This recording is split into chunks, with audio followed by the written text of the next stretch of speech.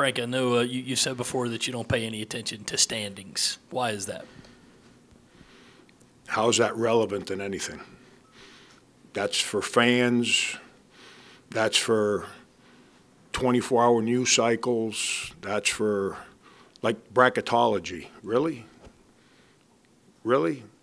Heck, if it was up to bracketology in February, we've been in the NCAA tournament, I think, 4 times in my 7 years here. But, you know, that's for other people to talk about. That's to create interest and, you know, get people excited. I get that. I'm a fan, too. So when I'm following a different sport, I kind of get engaged with that stuff, and it, you know, it keeps you interested. It's when you're in that room every day, if you're wrapped up about that, you're not going to have success. It's about getting better.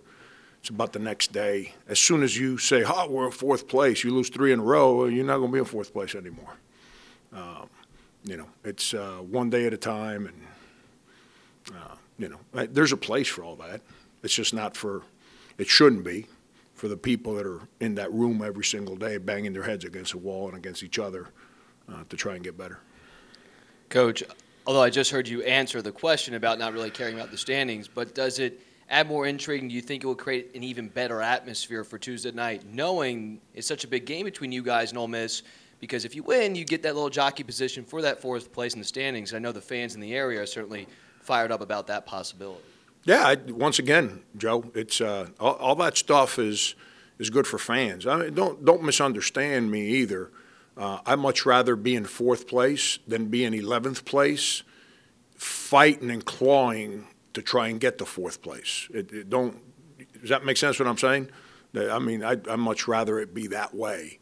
But in reality, whether you're in 4th or 11th, you think Mississippi cares. They're going to come in here and try and beat us. Yeah, it's Texas A&M is in the bottom 3rd of the league. I don't know where they stand. I really don't. I know who's above us. I really don't know who's. I know we're tied with Ole Miss. I know who the 3 teams above us are. I have no idea what the standings are below that. But I think Texas A&M is. Did they look like a team the other day that's not very good? I mean, you guys watch the games just like I do. I think they're pretty good, you know, and yeah, it's awesome for our fans, and I hope they show up. I hope, like I said after the game on the radio, you know, back in November, December, you know, I get it, man. We didn't play well sometimes. We weren't a finished product. Fans have the right to be mad. That's their prerogative. I ask for fans to give us the 3 most important things that we have, us as people: our time, our money, and our passion. You know, and when you ask people for those 3 things, you can ask them to invest those 3 things and then be okay when things aren't good. You know, and we ask them for that, and they've been great. They were frustrated back. I get it. But if you actually follow our team, if you can't get excited about these kids, I don't know what gets you excited about your team then. What these kids have done, the way how resilient they've been, how they continue to get better, fight, not give in. You know, I'm real proud of them, and I hope our fans are too, and I hope they show up because our kids need them. We're getting to that point of the season where every game gets really hard, and our kids need all the help they can get right now. Coach, you mentioned Mississippi. Can you talk about Devontae Shuler, local guy coming back? Did you recruit him, and I guess what have you seen from him, his growth from freshman to sophomore as he's coming back home Tuesday? Yeah, I did recruit him. I recruited him real hard. I'm a big fan of Devontae. His sister, Donella, and I stay in touch to this day. You know, I'd rather, you know, him speak about his recruitment. I don't think it's my place to be speaking about guys that don't sign with us, but I'm a big fan of Devontae. Always have, you know, always have been, always will be. He's a great kid. You know, I got to know his whole family. You know, they're good people.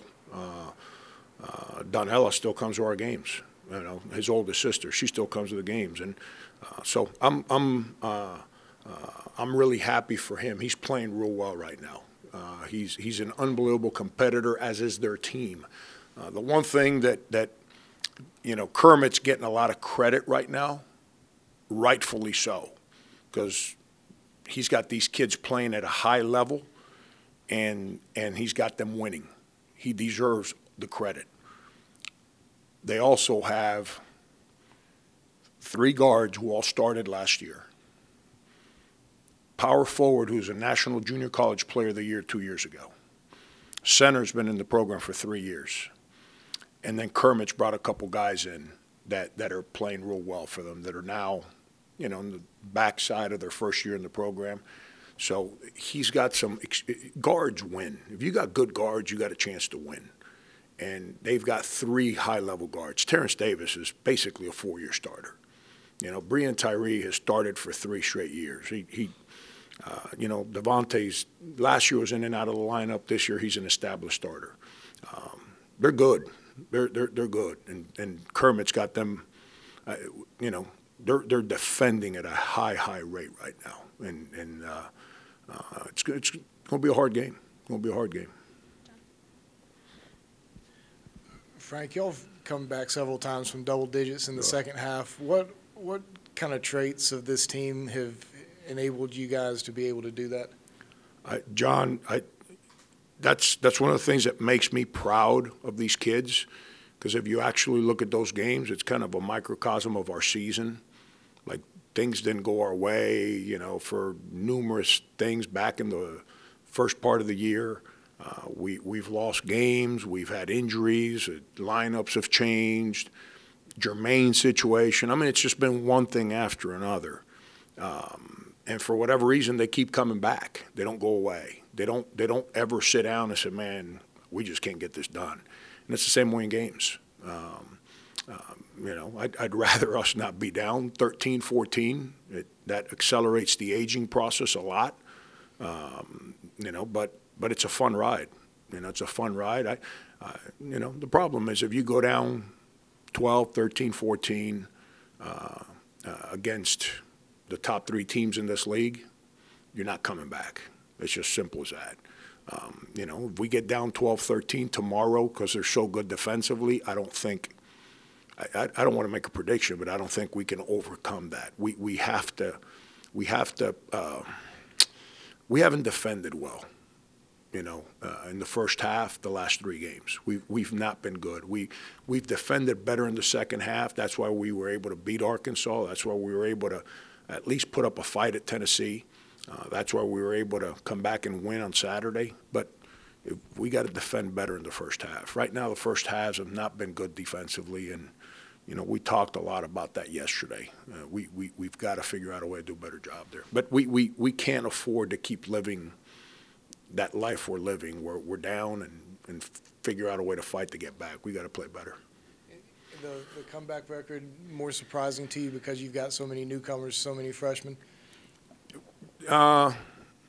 Yes and no. The yes is because you're going through it with them for the first time. The no, they've been playing all year.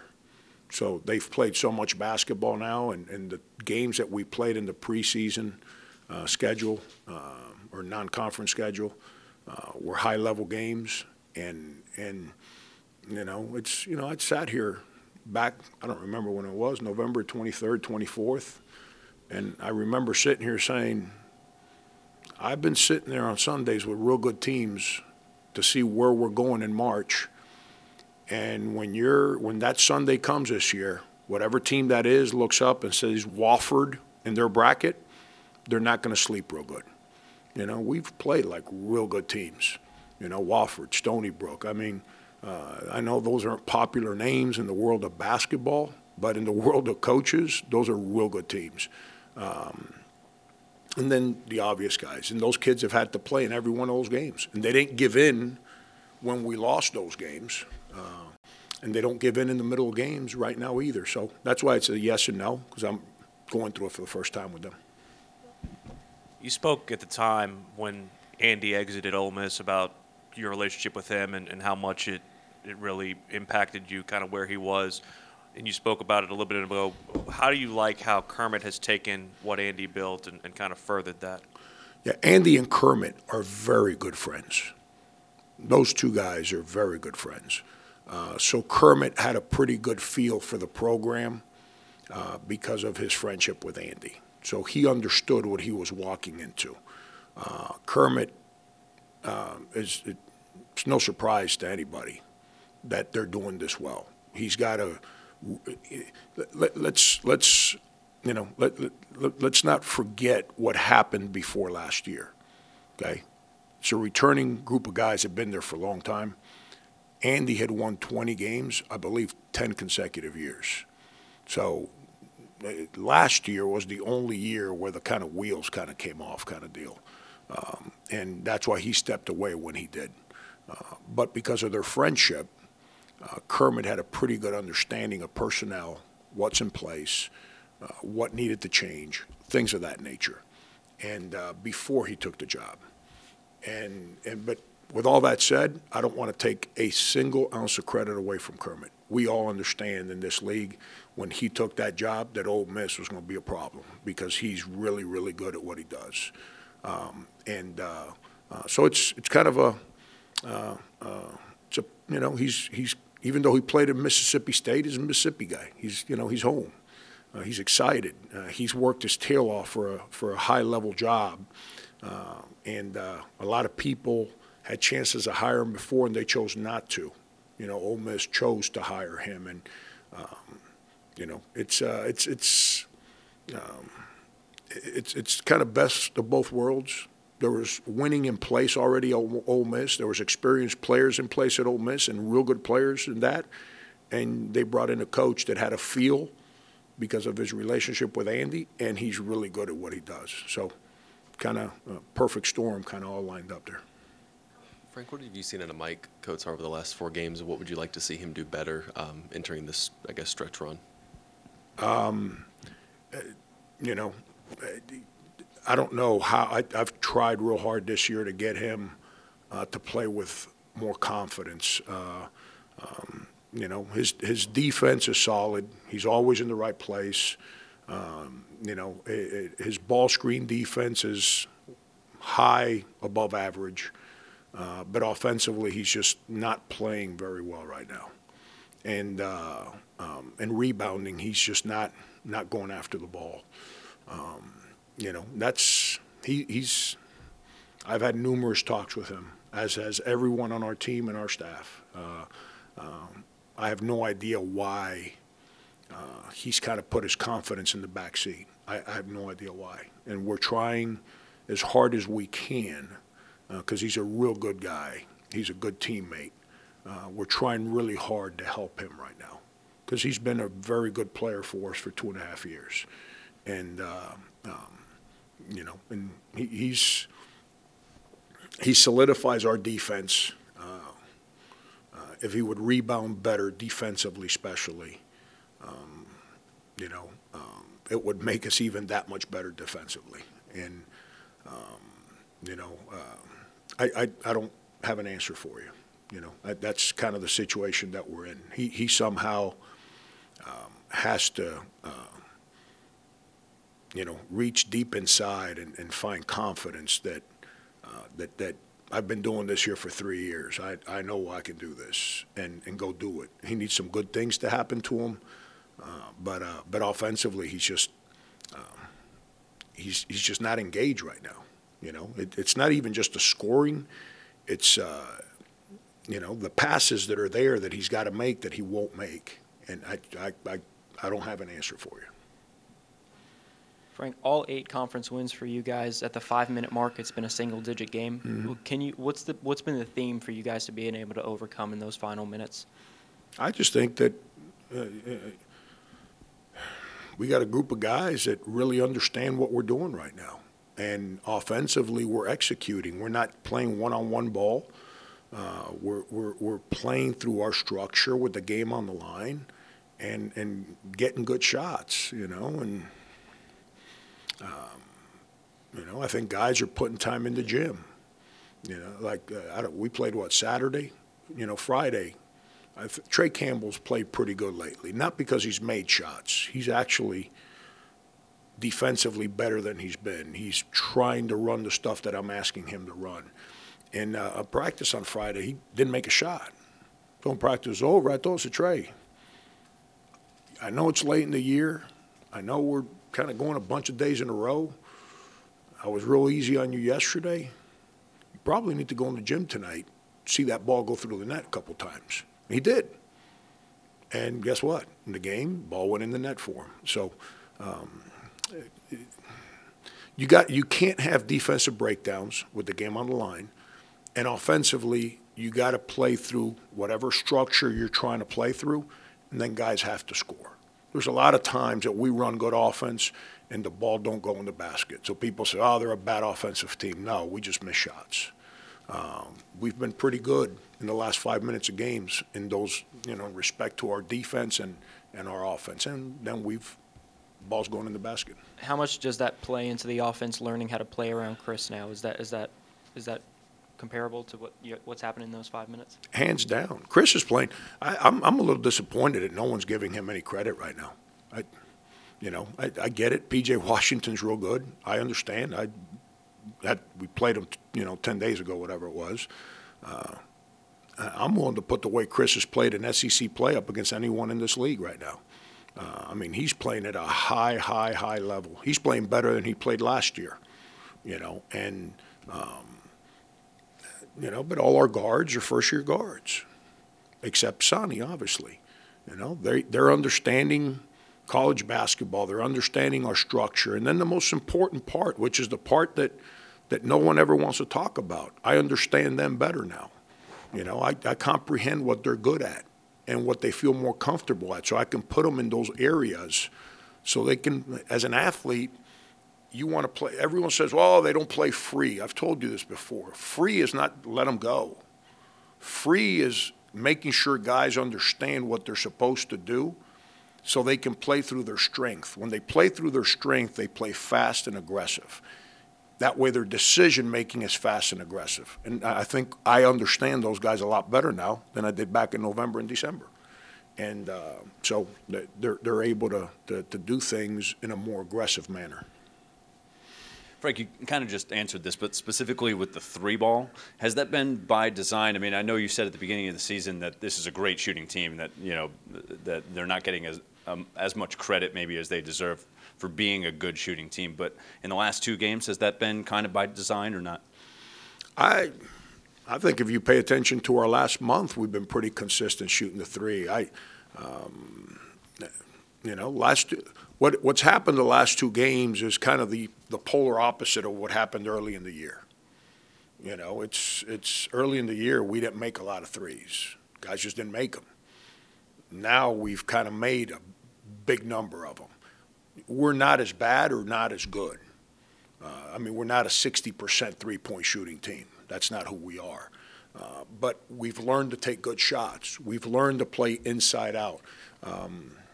There's very few Steph Currys that shoot crazy shots and make threes. But if you actually pay attention, most of his threes come from Draymond Green or Klay Thompson or Kevin Durant attracting a double team and the ball coming from inside back out. That's how majority of the shooters that are good get a lot of threes that way. Then you got your special shooters. Those are the ones that can shoot it on the move, that you screen and they just come flying off. J.J. Redick's of the world. Steph, J.J. Redick, Klay, those guys, when those guys get a three where the ball goes in, out, they don't miss. They never miss. That's what good shooters do. Those are the shots that every coach in the world wants. What separates those guys is those guys can also make threes on the move. But everyone that can shoot, that ball goes in and comes back out, they're going to shoot it at a high clip, and we've learned to do that better. That's where Mike's so important to us, because Mike can create shots for guys with his ability to play in that 10 to 12-foot mark in the paint. And that's why it's so important that we engage him, because, those guys around, they can make shots. Chris can shoot it. Trey can shoot it. Sonny can shoot it. AJ can shoot it. Those guys, and they've worked. Sonny didn't know how to work at it before, so he's a 20% three-point shooter. He didn't work at it. Well, he put in work in the offseason, and he's learned how to keep working on it during the year, so the ball's going in for him. Same thing with Trey. I said this early in the season about Trey. He's overcoming not just a transfer, but a major knee injury. He's feeling better. But I don't know. But don't get me wrong. We keep shooting 16 for 23. I'm all in. Heck, we'll shoot 40 of them then. Frank, talk about Chris playing at a high level. I think the last 3 games, too, it's 3 fouls or fewer, which is the best stretch of his season. 2 of those games obviously come with Evan no longer being in the mix, so you're down a man and he needs to be out there on the floor more. He had 39 minutes against Tennessee. Is that a change? He talked about he's gotten better in defending ball screens and not hand checking, 40 feet from the basket, stuff like that. Have you sensed a change in him, or is it just kind of the way the game's been officiated? Is there something to the fact that he's been able to stay on the floor more recently? He hasn't committed those bad fouls. Like last game, his first foul, it's a bad foul. The guy's driving the ball to the baseline. He's coming on help side defense. You can't go over there and put your hand on the guy and push him. That's a bad foul, and that's what he did. He's avoided those. When we shoot, and he's such an aggressive offensive rebounder, you can't just go in there and grab guys and jump on people's backs. He stayed away from those fouls. You got role players. That means guys that play 10, 12 minutes, whatever, and their role is to go grab every rebound. If they foul, they foul. Don't worry about it. Go after the ball. And you got guys that need to stay on the court. Chris has worked really hard at trying to differentiate the guy he was his first year and a half here, where his role was just go rebound and do nothing else, to now a guy that has to stay on the floor for us. There's sometimes that as much as I want him to go offensive rebound, they box you out. The other team's got good players. Sometimes they win the play. You can't, when they win the play, you can't hang your head, but you can't say, I'm not going to accept it and jump on a guy's back. You just can't do that. And he's avoided those plays. But if you look at his numbers in SEC play, minus I know it's all part of it, you can't do that. But if you take away the 2 games that he's been in real bad foul trouble where his minutes have been real bad, I'll put his numbers up against anybody. He's rebounding better than he's ever rebounded in his time here. I don't know how many blocks he had the other day against Texas A&M. But his ball screen defense and his protection of the rim in the second half was as good as I've ever coached. He's doing things at a high clip right now. Frank, on the subject of three-point defense, is there anything from a coaching standpoint you see that makes a team good at defending the three-point line, or is it just a byproduct of your defense overall? I ask that because I look at Ole Miss. I know you feel good about their defense. Their three-point field goal percentage defense isn't good. South Carolina's has been closer to the bottom than the top of the league this year. Is there anything that you think that you can draw a line to that, or is that just sometimes a matter of shots going in or not? I think they play a lot of zone, and when you play zone, people shoot more threes against you. So I think for them, that's just a guess on my part. On-ball defense, to me, is the best remedy for three-point field goal percentage defense. If you're not good defending the ball, then the ball's going to get behind you. Everyone on your team knows it's going to get behind you. So what happens is everyone behind the defender of the ball is prepared to collapse. So when you collapse, they pitch. So now the ball goes inside out. Ball goes inside out, I just said it, guys make most of those. And if they don't shoot it, then that guy's in a closeout. The worst thing to be in as a defender in a game of basketball is in a closeout. It is the hardest thing to do defensively. And now you're in a closeout, you got to get to him. If you get to him, then he don't shoot it, but chances are that guy's going to drive you. So if that guy drives you, now you got your rotations are really, really tested.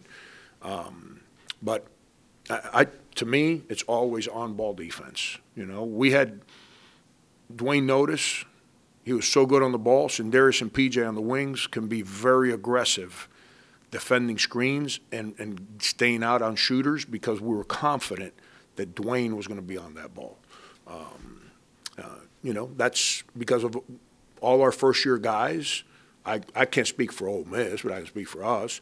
That's been a challenge for us, keeping the ball in front of us. It's been, and Felipe, who's gotten better at it, but his ball screen defense isn't what it needs to be yet. Alonzo's not very good at it. It puts tremendous pressure on your help defense. And the idea is to help.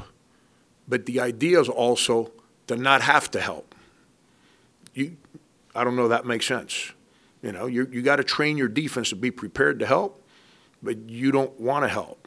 You'd rather just man up and guard yours, and that alleviates three-point field goal percentage defense a lot.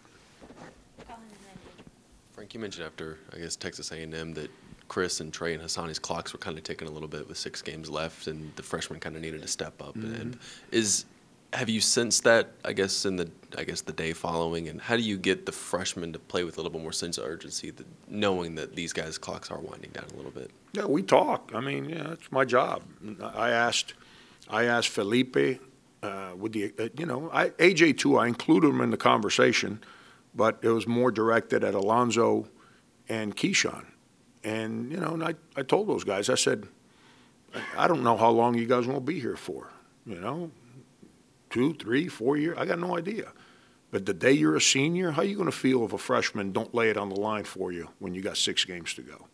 Is that what you would want from your teammate?